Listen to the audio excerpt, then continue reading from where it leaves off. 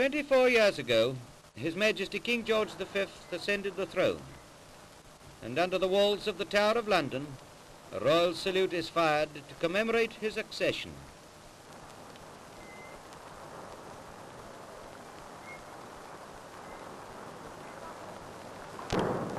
His has been a great reign.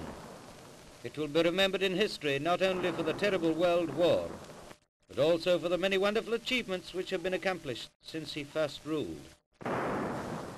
Foremost among these are the enormous advances that have been made in aviation, in motor car speed and comfort, the birth of wireless telegraphy, broadcasting, television and talking pictures, and, we say it with bated breath, the emancipation of woman.